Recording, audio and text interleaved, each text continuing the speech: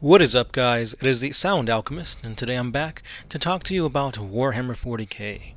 Today we're going to be theorizing slash talking about a certain excerpt from a short story that is entitled The Chamber at the End of Memory.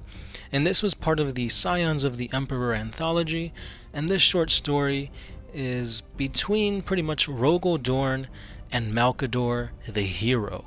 Or I think he was still called the Sigillite at that time, but in my heart he will always be known as a hero. But that may change depending on this little excerpt that we talk about today. So I really wanted to talk about this because lately I've been working on my Celestial Sun lore, which is lore that has to do with the Lost Legions. The 2nd Legion and the 11th Legion have been expunged from all records of the Imperium due to the Edict of Obliteration. Any symbols, likeliness of those two legions have been completely erased from history because of something that happened that they did. Some unknown incident occurred, and that's why the Emperor had to essentially delete them, cancel them from existence.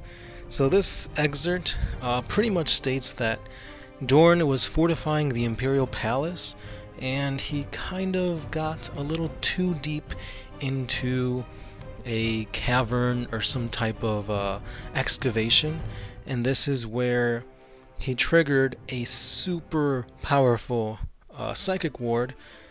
This is the Tomb of the Lost Primarch. Here Dorn tries to remember what exactly was going on between his lost brothers, and he turns out that he can't remember anything. So this goes to show you that even the Primarchs that still managed to fight alongside their battle brother Primarchs, that being the 2nd and the 11th Legion, even though they were right there, fought alongside them, like they can't remember key memories of these beings. So Dorn basically comes face to face with Malkador, and Malkador's like, dude, you dug too deep, you shouldn't be here, there are some things that you do not need to remember. And Dorn's basically telling him, like, why is this happening? Like, I know of the two lost Primarchs, I fought with them, I stood side by side with them, but he can't remember all the details. He basically says that his mind is a haze. He tries to dig deeper into his memory, and he can't. This is when the two begin a conversation where Dorn pretty much tries to get Malkador to tell him the truth. He says that, have you ever wondered why nobody speaks of the Lost Two? Why, throughout all of history, they haven't been revealed to humanity or any other legion or empire race for that matter? And Malkador says that this is beyond anything you should know. He says that even though his lost brothers were there, that they can't be known. So that kind of goes to show you that something horrible did happen around these two Primarchs. It has to be worse than chaos, I would assume, because even though chaos has been plaguing the minds of Lorgar, Horus, and ever since the heresy, a bunch more Space Marines, like, the memory of these Chaos Space Marines hasn't been expunged from history. It might be because the Emperor is obviously on the Golden Throne, and Malkador is severely basically screwed up because he was sitting on the Golden Throne for those few hours. But still, though, like, the effects of these two Primarchs, whatever they did, whatever they discovered, like, is so instrumental in collapsing the Imperium, I believe, that the Emperor had no choice but to do this. And the thing that kind of sparks me as interesting is that these Primarchs, even those that turned to chaos, they had like their memories wiped, or at least covered, because it doesn't make sense as to why the chaos the traitorous Primarchs for that matter, don't bring up the two lost legions. It's like if the Emperor really wanted to keep anything that happened on the down low and the hush-hush, I'm pretty sure that the traitorous Primarchs would want to bring that back up, maybe follow in the footsteps that they did to create chaos, havoc, whatever it is. Because if you were Horus, and you know that the Emperor enacted the Edict of Obliteration twice, like, why wouldn't you try to replicate the cause for the Edict of Obliteration? So that goes to show you that probably Malcador, since he was the strongest Psyker at the time, went into each Primarch's head and put mental blockages into the memories of these two Primarchs. And that's why nobody can really recall who they were or why they were banished. And is this something that you deem is okay? Is this morally right? Does the Emperor and Malcador, are they essentially fighting fire with fire? Because if something did happen that could, I don't know, cause humanity to once again spiral into the despair that they once were in, do you think this would be okay to plague the Primarchs with mental blockages to the point where they don't even remember exactly what happened? Now, when you think about this, like, the Primarchs are literally just tools in the eyes of the Emperor. He was going to use the Primarchs and the Space Marines to essentially take over Terra, which he did, kill the Thunder Warriors, which he almost pretty much did, and then he was going to unify all humanity throughout all the stars to make humanity a empire that is literally godlike, as perfect to perfection that humanity can get to. That was the Emperor's goal. And the Primarchs, the Space Marines, they were just a means to an end, a tool to be used to get to that point and then discarded. Because at the end of the day, the Emperor wanted humanity to be ruled by humans, for humans. And you can't have Space Marines protecting humans. That's what the Astra Militarum was going to be there for. Essentially beat any type of Xeno races with manpower. Billions and billions of manpower. And to further showcase that the Emperor was indeed just using the Primarchs, there is a little excerpt here where essentially Dorn puts his sword up against Malcador, and he's like, the Emperor allowed you to essentially go into our minds and put mental blockages there. He's like, he didn't try to stop you? And Malcador says, stop me? He says, no. The loss of the 2nd and the 11th would be such a wound upon us that it threatened the ideals at the heart of the Great Crusade. It would have ruined all that he had built to drive and reunite humanity. He said that steps had to be taken to secure that the Great Crusade would not fail. So that's another reason that shows you right there that the Emperor didn't care about his Primarchs. He didn't care about Dorn, he didn't care about Guilliman, Horus, anything. Yes, you could say Horus was his favorite, but that's just because Horus gave him results. And obviously if something gives you results, you're going to keep using that. And he put all his eggs in a basket, and that basket became a basket head, or a basket case, whatever the saying is. And that's when it goes to chaos. So essentially, the Emperor robbed the Primarchs of their memories. And again, like, why? Like, wouldn't it just be better if the Emperor just kept all his Primarchs in on what's going on? Don't keep the Golden Throne a secret. Don't keep the ruinous forces of chaos a secret to the Primarchs when you know that chaos can corrupt, and his Primarchs would be a huge benefit to chaos. So I'm pretty sure the Emperor should have said, hey, I'm going to warn you guys. There's Khorne, there's Nurgle, there's Slaanesh, Tzeentch. Like, these guys are against me and my ways. Like, don't fall for it. But no, he decided to keep the Primarchs pretty much unknown to the horrors of the universe, to his plans, to his secrets, and I don't know.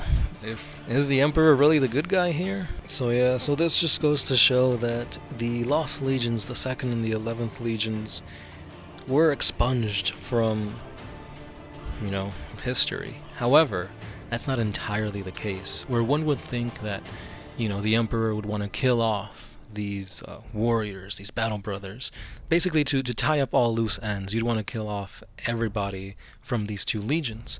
However, that's not what happened. Dorn himself, alongside Gilliman, said that don't kill off the Space Marines. We will take them into our own ranks.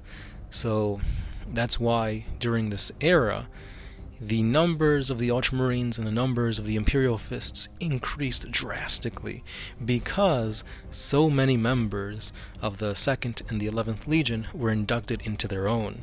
Now yes, obviously they had their minds wiped and they were re-indoctrinated to become Ultramarines through and through and Imperial Fists through and through, so that essentially this weapon, this tool, can be repurposed.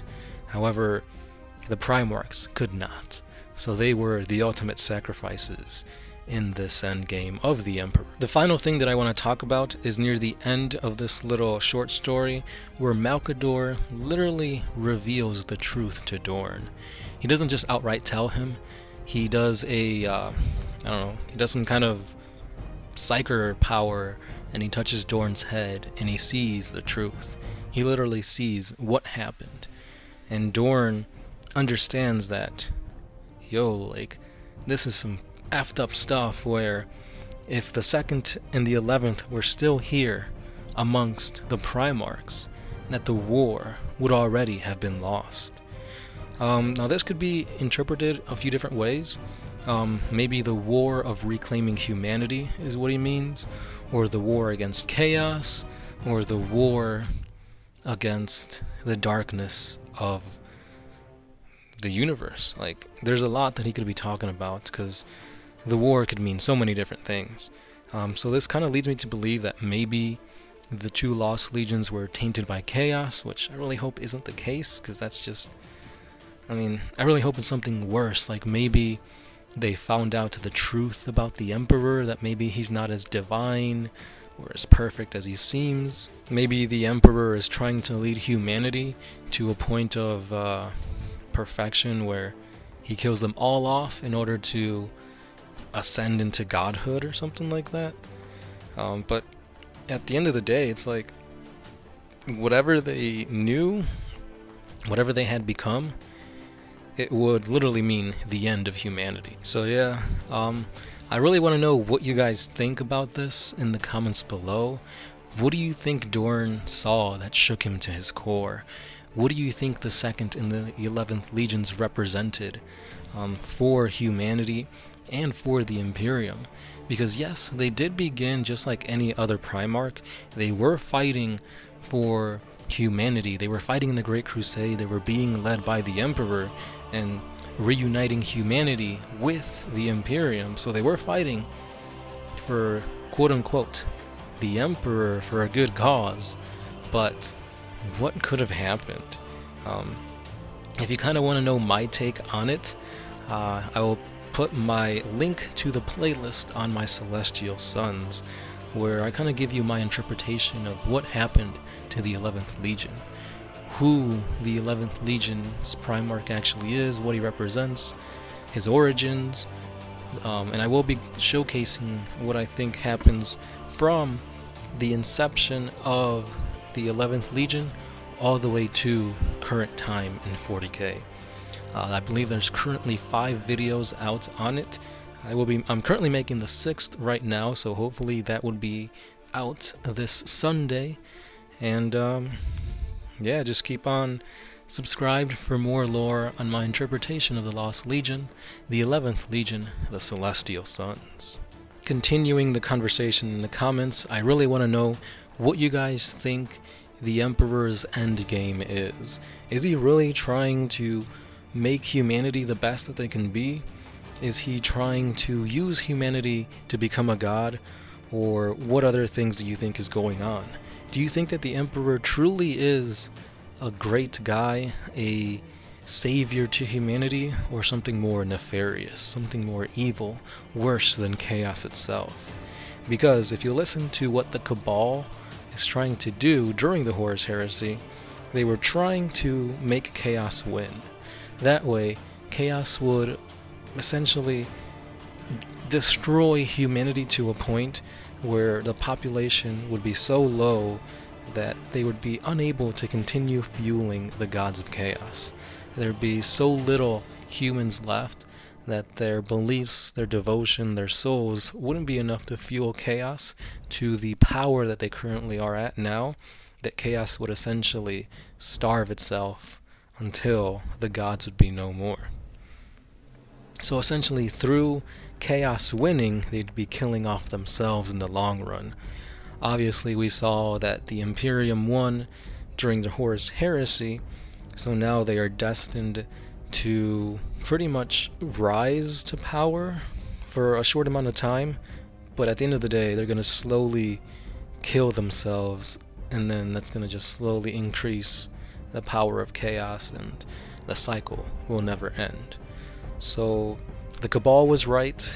This might mean that the Alpha Legion is secretly the good guys, and the Emperor's the bad guy. So again, guys, what do you think about this whole theory? What do you think about this short story? And if you guys have your own interpretations of the Lost Legions, the 2nd and the 11th, let me know in the comments down below, or if you want for us to showcase your own fan lore, let us know via Facebook, because we have a playlist for fan lore that we've been doing for quite a while now. So again, let me know what you guys think in the comments below, and I will see you later. This has been the Sound Alchemist, part of One Mind Syndicate, and I'll catch you in the next one.